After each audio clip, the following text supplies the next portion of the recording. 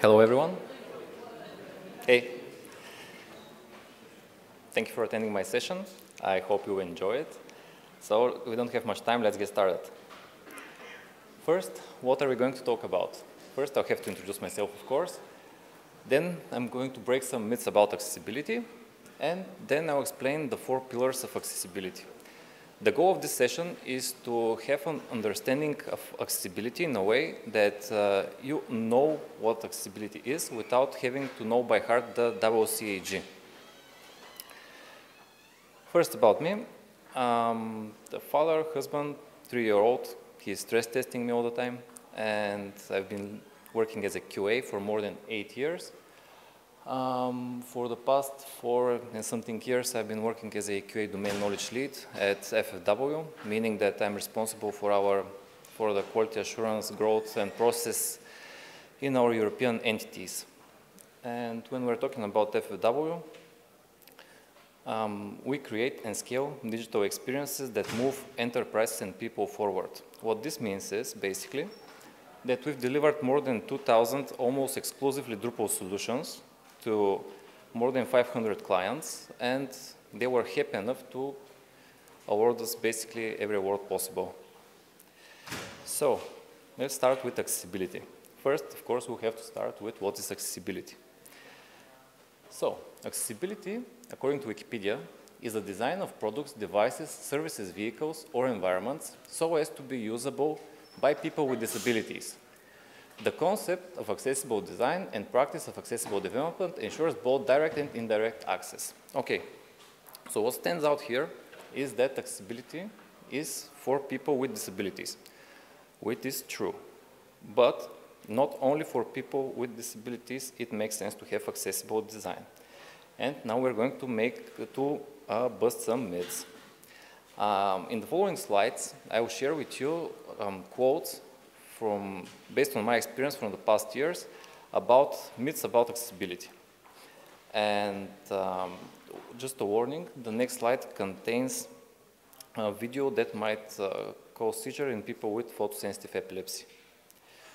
So, myth number 1, accessibility in web is for blind or low vision users. This is the most common misconception, that accessibility is for blind and low vision users.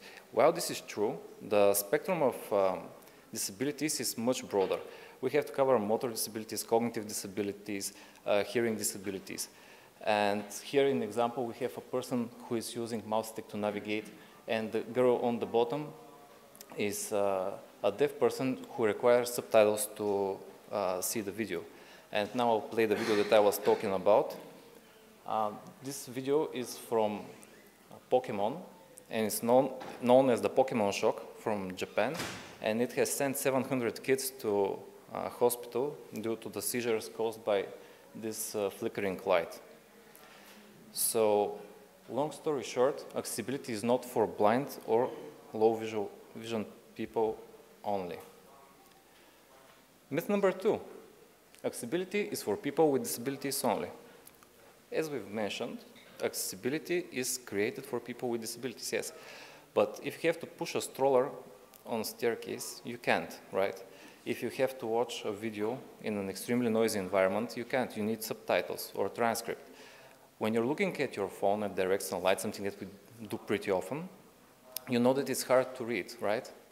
So what this means is that if you have a great color contrast, at the end of the day, you'll be able to look at your phone, even in direct sunlight, and read it. So there are temporary disabilities and situational limitations that help you benefit from accessibility, even though if you don't have a disability right now. So accessibility is for people with disabilities only is wrong. Next myth, accessibility makes websites less visually appealing. So here I have recorded a video from a website, and you can see that it looks good both in color and in the black and white, meaning that it's perceivable from people with low vision as well. But it's not only that. Accessibility, a huge part of it is actually under the hood. It's not something that we can see right here. it's in the HTML. So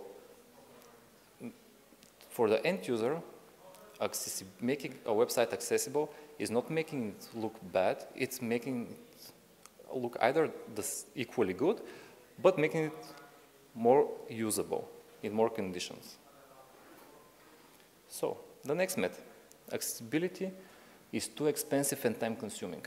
This can be true if you started thinking on accessibility before your go live date. And this is something that happens eventually. But if you are planning for accessibility, if you have accessibility in mind from the planning phase, and in each iteration you do accessibility testing from the designs, implementation, and everything, it does not increase the cost of accessibility of development, and it's not that time consuming. And what's time consuming and expensive are lawsuits. So if you have to pay lawyers, it will cost you more than implementing accessibility, especially if you start from the beginning. Next myth is accessibility is only necessary for large organizations or government websites. So the laws are constantly changing, and more types of businesses around the world have to be accessible. Depending on your region, your country, different laws applies, okay? But nevertheless, more and more laws are taking place right now that are enforcing accessibility, meaning that even though today you might not be obliged to by law, it doesn't mean that in a year you don't have to, your site shouldn't be accessible. But even if you don't have to be accessible by law, why you should do it? Well, first we have the ethical responsibility.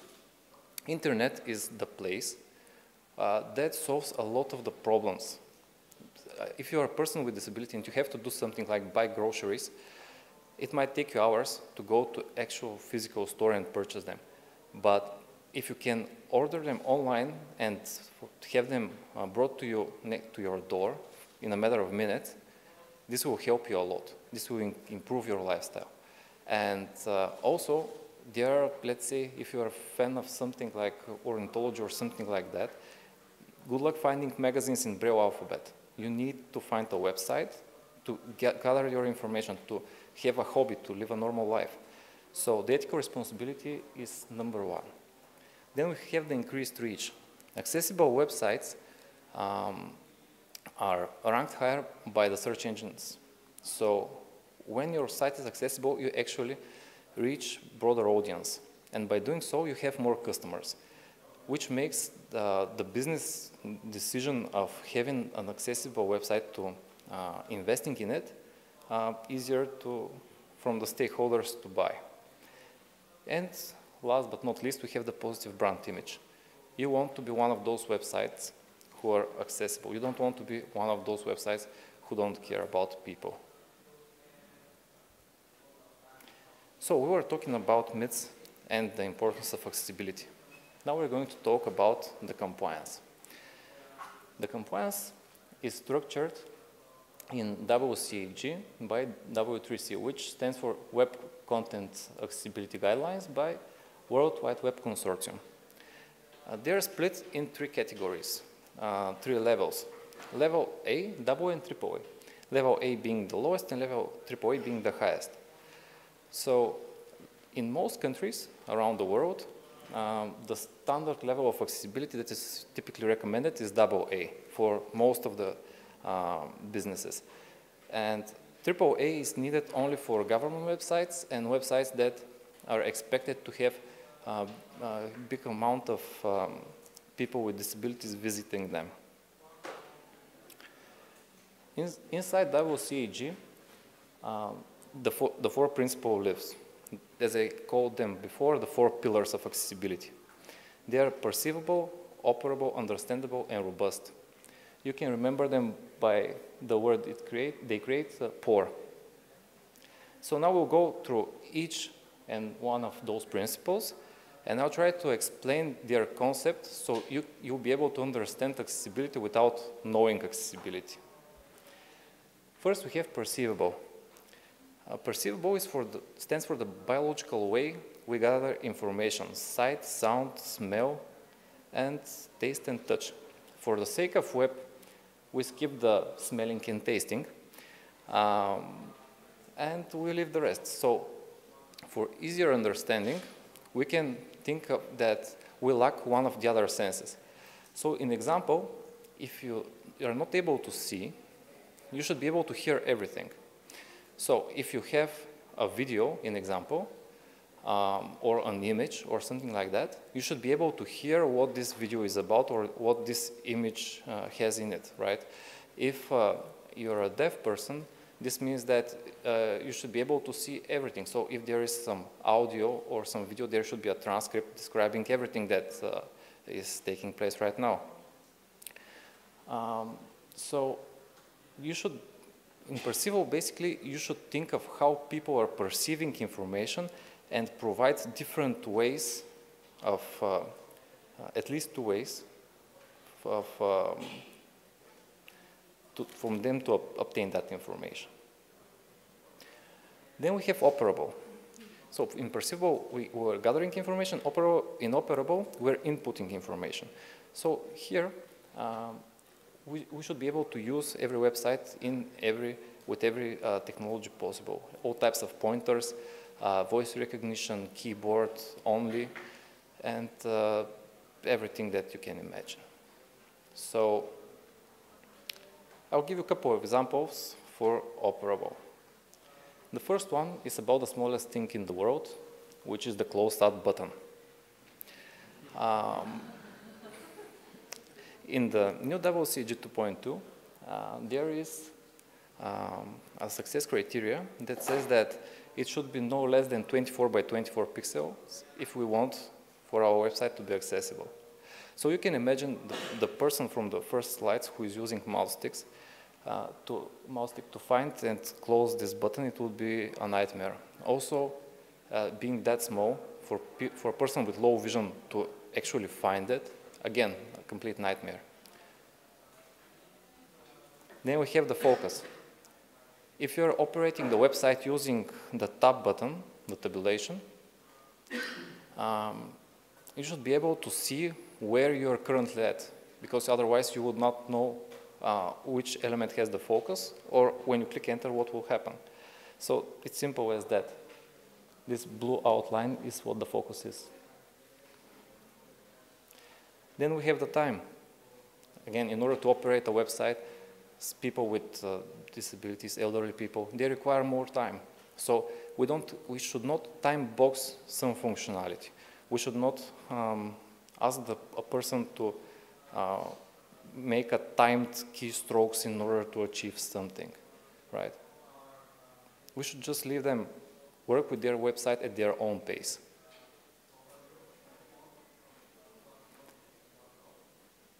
Next one, we have understandable. Understandable basically means is that we should not reinvent the wheel. There are good practices around the world that most of the big sites are following, and we should implement them. Consistency and predictability. Those two words are really strong and they work really well. If you open a website for a first time, you'll be able to quickly navigate through it if it's done in the proper way. It will be easier for you to understand it. This is the way that we should build our websites, in an understandable way. I'll give you a couple more examples about understandable. First one is the language. I will be honest with you, this GIF here might have been omelette du fromage, but after the session before that, I've removed it. But so about the language, it's one line in the HTML code to say what's your website language. If you don't have it, the website will be read in the assistive technology default fallback language. And if they don't match, this website will become unusable for that user. Also, if you're expecting that a lot of people will be using your website who are not proficient in that language, you might skip the terminology, the high-level Shakespeare wording and stuff like that. You can keep it simple so everyone can understand everything. This is one of my favorites. It's the error prevention and error correction. Not sure if you can actually see it. The error message states this value should not be null. So here we have multiple issues. First one is, what is this? And here we can input some JavaScript jokes, but we'll skip that. So we're referring to this field, which is marked in red. Okay, but if the person who is using the website is colorblind, they would not know that this field is actually marked in red. So instead of this field, we should say the name of the field. Then we have, it should not be null. Well, null is kind of a technical term. Maybe we should use the word empty. Then we have the category with the red asterisk, which is the symbol of mandatory, right? We know it, but not everyone knows the symbols.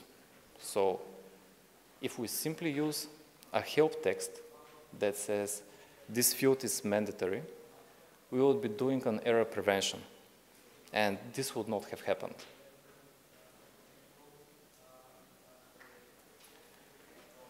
And the last one from our 4 pillars is robust. Robust basically means semantically correct HTML. Here I have listed most of the things that you can consider. Have a meaningful title, use landmarks, headings should be used as such, etc., etc. Of course, together with the correct HTML, we should use ARIA attributes. So, we cannot test every device. Robust means that we should provide similar experience on all of the devices, all readers, all browsers, everything. But we cannot test them. I've been working as a QA, as I mentioned, for more than 8 years. I know how time-consuming is cross-device testing. So what we can do is we can try to make sure that we've built everything the best way possible, following the good practices, using static code analysis for the HTML, etc., etc. So at the end of the day, we should expect, if we've done everything the right way, that it will be working for every browser and every device. And if it is not working, this means that if it's not working for one device, this means that it's probably the problem with the device and not with us. I mean, if it's working for everyone else. And for conclusion, I hope that you've gathered enough information about accessibility, its importance for everyone, not just people with disabilities. And I hope you'll get on the boat with me and start making our websites more accessible. Thank you.